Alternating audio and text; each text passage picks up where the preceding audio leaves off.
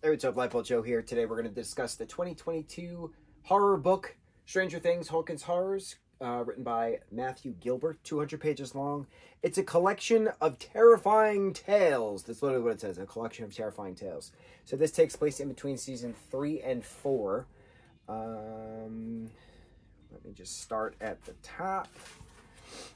1, 2, 3, 4, 5, 6, 7, 8, 9 short stories in 200 pages. The first one technically is just an introduction, but then there's 8.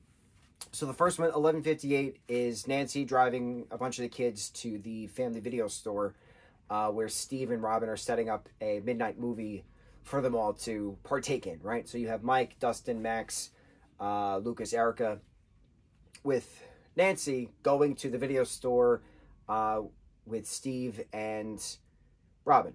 That's it. So the buyer's kids are not there. Ella's not there. It's just everybody else I mentioned. So the rest of the group. The first one's called The Little Voice. Nancy tells that story. So it's all of them basically just going around a circle in the video store telling spooky stories of Hawkins because the power goes out and they can't watch their scary movie that they were going to do at midnight. So how do they kill the time and then also tell scary stories? To scare each other. So the first one's called A Little Voice. Nancy tells that. Do or 20-sided die. Dustin tells that. Lover's Lake. Steve tells that. Girls just want to have fun. Max tells that. Don't be a pest. Don't be a pest. Who told that one? Erica. Erica told Don't Be a Pest. 2 lunches. Lucas tells. Talk back. Mike tells, and then in a flash at the very end is just the recap. The power comes back on, and then they turn the news on, and the guy escapes from Penhurst Asylum just as Nancy predicted. But there's a lot of like Penhurst escapee bit. Two lunches was another Penhurst escapee bit. So like it's just cute. It's well done. It's fun. It's exciting because you have the different way the different characters talk portrayed through the story. I really like that. I liked Erica trying to be all tough and, you know, yeah, nothing scares me.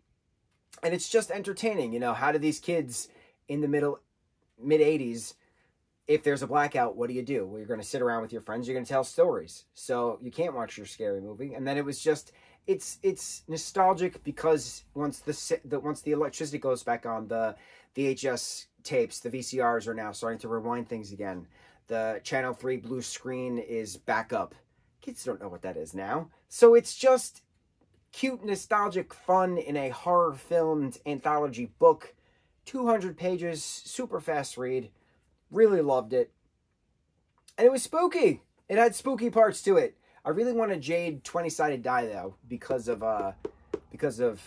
Dustin's story. Not that I play Dungeons & Dragons, but I want a 20-sided die made of jade. Because it sounded so cool as it was being described. But anyway, Stranger Things, Hawkins Horrors by Matt Gilbert. Awesome collection of short, spooky stories. On to the next review. Mucho mahalo.